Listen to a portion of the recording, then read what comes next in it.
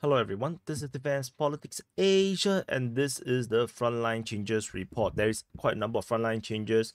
We're going to go on from the Kursk front and then we're going to go clockwise direction. So at the Kursk front, the Ukrainian mapping have acknowledged the loss of the grounds, the incursion around Gordievka. So wrong color. So previously they claimed to have positions over at USPENIVKA and they were at Gordievka, and this was never acknowledged by the Russian side. And in the latest mapping by the Ukrainian side, they have acknowledged that they have lost these positions. The Russians have resecured all of the border regions around Gordievka. So this is the claim. This is a concession from the Ukrainian mapping. So the next frontline change is over at Doreno. So at Doreno, the latest geolocation of Russian forces confirmed that the Russian forces have captured Darino. So they have captured all of Darino. My mapping is not complete, so I will add it later.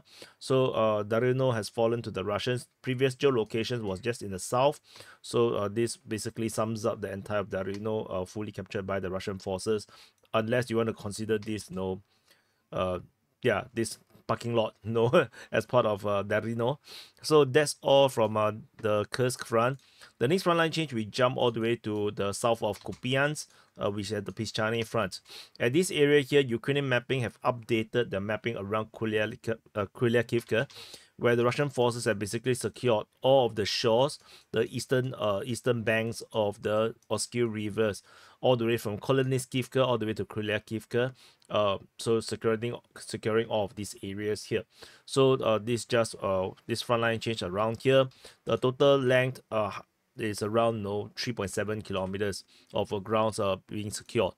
The next front line change, we jump all the way to the Pokrovsk front.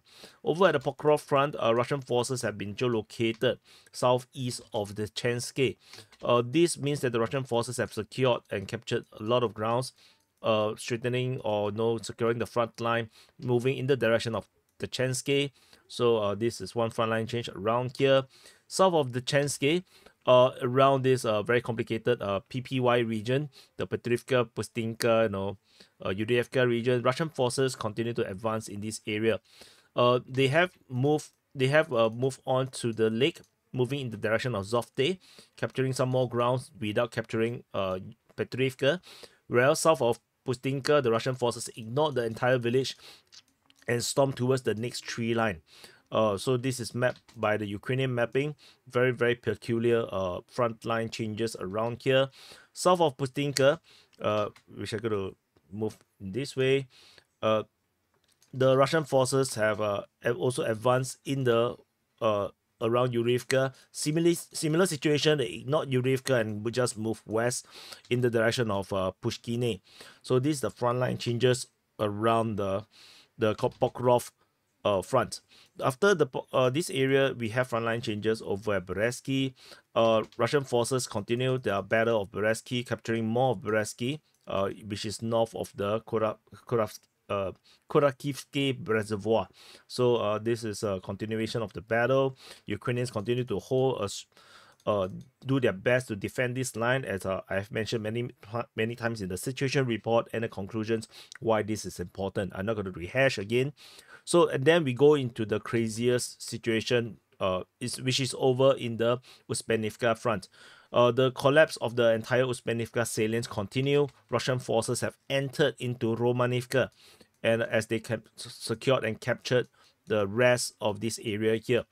This northern area here, this lighter pink area, was previously claimed by the Russians to have captured.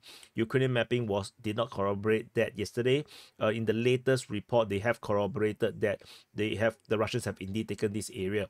The Russian forces also entered Ilinka and captured half of the settlement, and the Russians have also entered into Yelizavetivka from the southeast and captured most of the outskirts in the south of Yelizavetivka, including the forest or the forest plantation in the southwest of Yelizavetivka. So this entire salient continued to collapse. Ukrainian mapping claims that there is a salient, there is still some kind of like a Ukrainian presence at Katerinivka.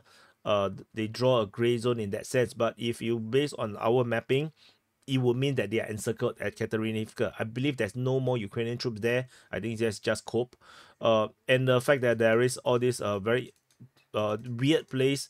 I don't believe they are there. I believe the Ukrainian forces is already on the mass withdrawal out of USPENIVKA, as I've already mentioned many times in previous report and analysis, that this front line is not holdable. It's not possible to hold for the Ukrainians.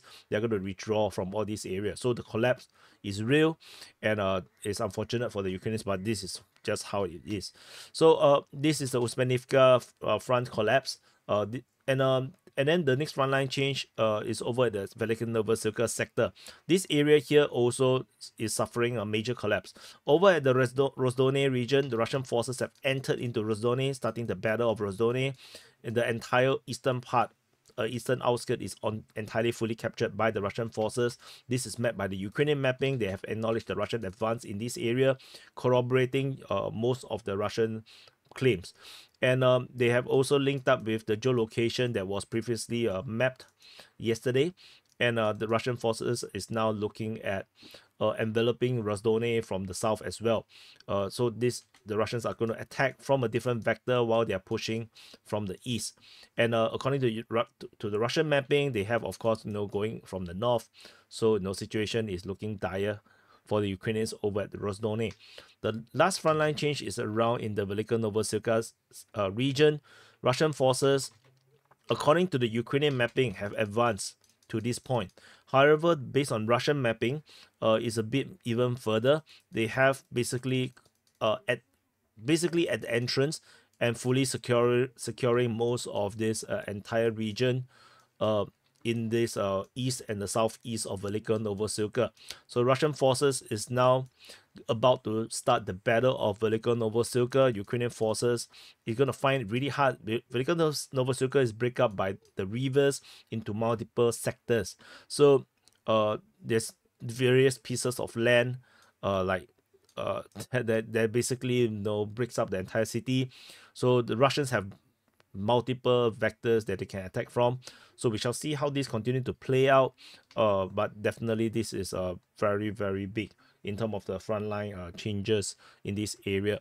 So if you look at the total areas captured at the Kursk front, where the concession around Gordievka is 13.229 square kilometers. The Kupiansk front, with the capturing of the river side, is around 1.72 square kilometers. Pokrov front, with mainly over the four of the regions in the southeast of the Chenske, this adds up to 6.46 square kilometers. The biggest four collapse is over at the USPENIVKA eastern flank, where the major collapse of the front line, the salient around here, adds up to 22.53 square kilometers. This is the biggest for the past 24 hours.